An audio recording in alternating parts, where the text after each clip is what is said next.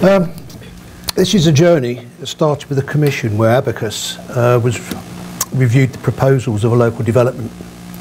The results of the initial investigation developed into a dissertation as a technical report for my application for Chartered Engineer, and it's now transformed into this presentation.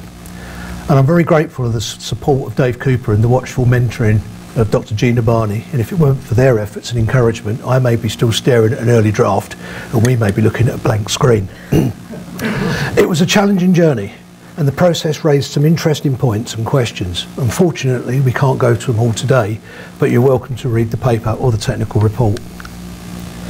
Whoops, sorry. The investigation originates from an ongoing project. It was an architect's vision for a brownfield site in Nottingham city centre. My technical report developed the initial assessment and the analysis Abacus provided in 2016. It focuses on the different methods of assessment and the simulated performances the group control systems considered. It was surprising to note that the newest and the most sophisticated system failed to satisfy all the requirements of the client and the BCO. This raised a few eyebrows around the design team. We all expected the new technology to provide answers to all the questions this development presented. So the investigation set out to examine why the control systems performed so differently. And although this is about traffic and control systems, you might be pleased to note we're not using any formulae apart from a few simple additions. Firstly, let's have a look at the development. As I said, it's an intercity development, inner city development, and it presented a challenging commission. The proposal consisted of 3 blocks. You can see there, there and there, that were rising out of a common ground floor area, which was a retail, which also had retail, with 2 car parking levels below. The 3 blocks were very different. Each had a different number of levels. There was varying floor layouts. There was different floor areas. There was various classes of accommodation. And just to make it really interesting, they put a hotel in one of them. The architect's plans also indicated common facilities on the upper floors. Whoops. What? Sorry about that. So, yeah, where was I? Yeah, common facilities on the upper floors. So suggesting the lifts will be subject to some heavy mixed traffic. Although not tall, the buildings created patterns of access and circulation that became complex and difficult to estimate. So let's briefly look at the various traffic conditions. I know many of you will know this off by heart, but not so widely accepted as being representative, but this old graph from George Strakosch clearly demonstrates the expected traffic conditions. So apart from being idle, there's 4 basic conditions. So following the graph from left to right, at the beginning of the work period, we have an up peak, which we can see there. Demand is heavy, cars will be over 50%, and the whole period lasts about 30 to 60 minutes. It's characterised by a gradual build-up of passengers to a maximum demand with a sharp decline. This leads to a period of light random or balanced interfloor traffic, and that's found generally between the peak periods. And in this instance here, we can see it mid-morning and afternoon. There's no real dominant direction of travel. Demand is light. Several cars may be parked and unused, and it plays little demand on the control systems. This is followed by the lunch or the mixed peak. There's no real dominant direction of travel, but demand is heavy. Cars are over 50%. Traffic flows in both directions to all floors. And unlike the other peaks, this may last for several hours with a number of sub-peaks in either direction. This proved to be the hardest condition to predict and to accommodate. Then we moved to some more light balanced traffic, and then on to the period of down peak at the end of the work period. The dominant direction, of course, is down, demand is heavy. And unlike the up peak, it lasts a little longer. So it's a brief overview of the peaks, the traffic conditions. Now the control systems we had to look at, and there is a multitude of control systems in the marketplace. Some from major lift manufacturers, others from independent controller manufacturers. Each come with a claim, each come with its adherents and its critics. Several variants were offered and we reviewed them, but we'll just keep to the basics here. Firstly is conventional group control system, next car available, which I will refer as NCA. It's the most modest of the three. Lift cars are dispatched to the nearest hall call in the direction they are travelling, as long as there is capacity. Passengers signal which direction they wish to travel in with a two-button hall call station. Estimated time of arrival, or ETA. ETA is similar to the NCA, and to most passengers it appears identical, except the hall calls are prioritised regarding the time the hall call has been registered.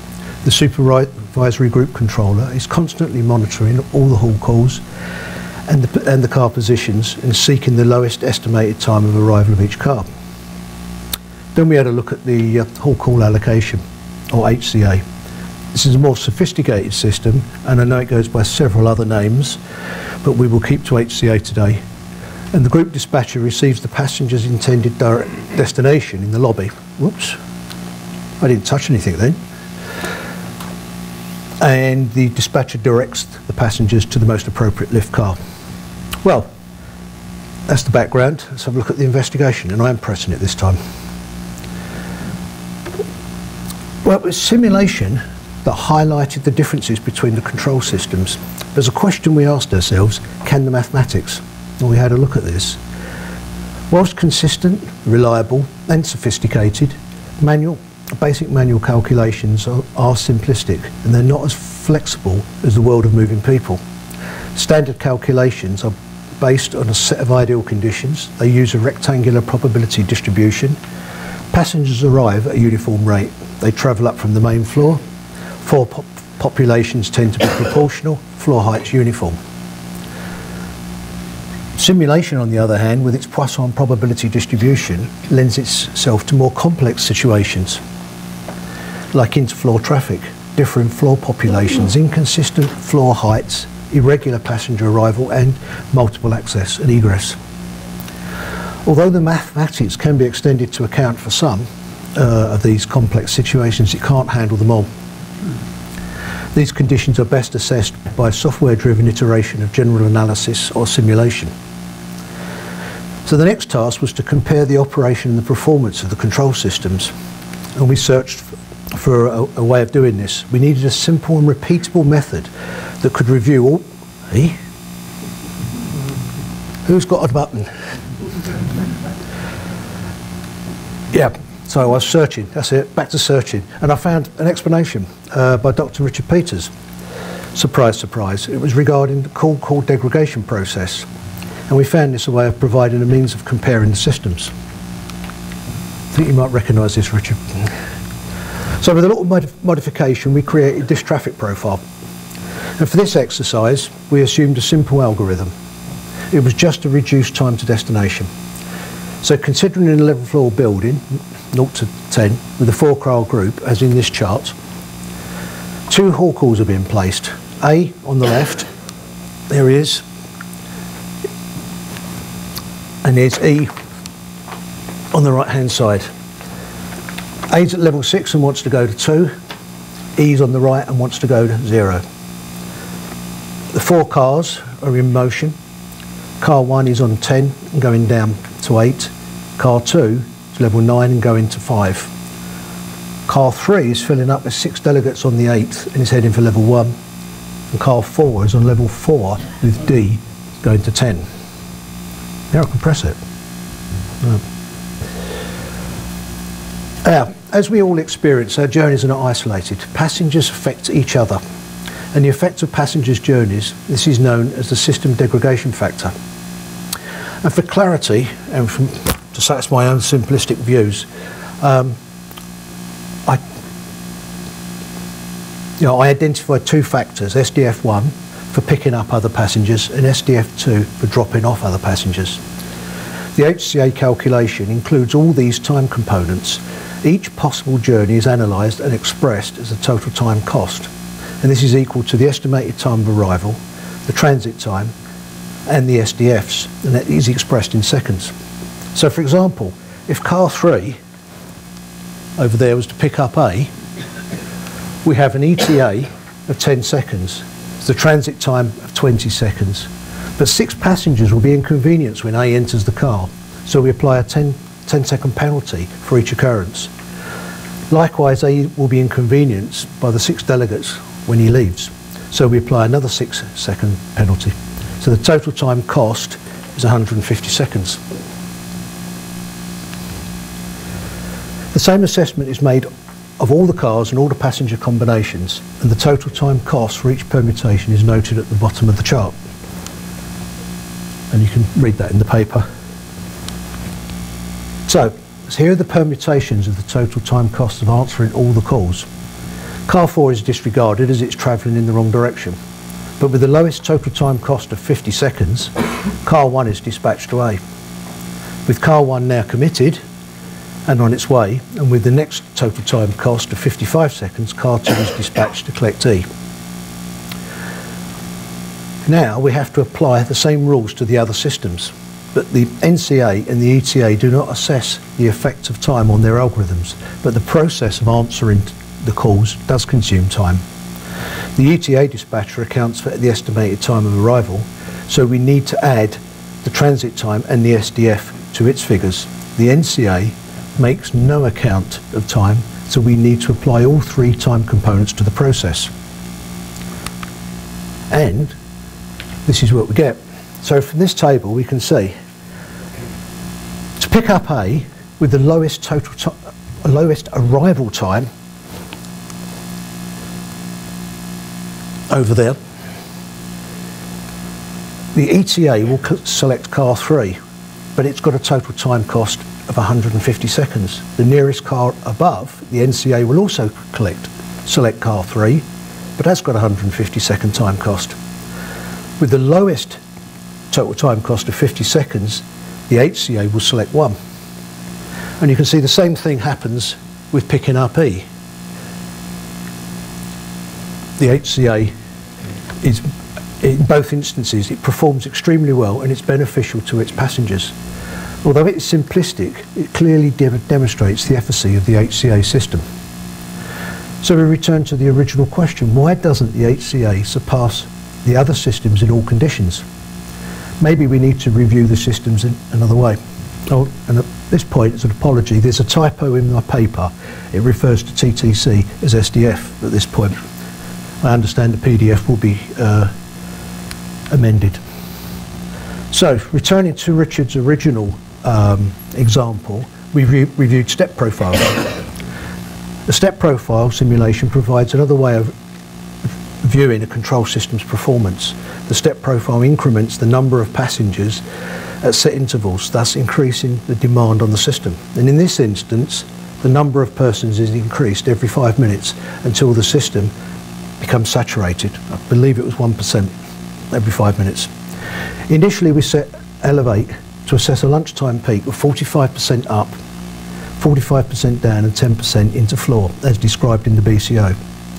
Then we tried it at 40%, 40%, 20 to accommodate the client's brief.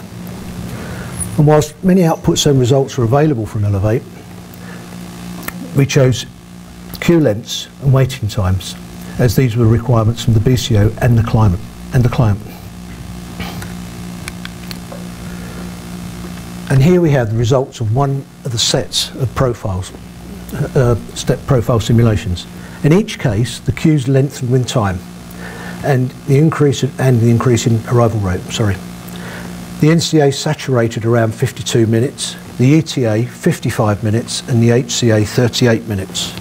You can see the saturation points around there, probably more clearly seen in the paper than they are on the screen.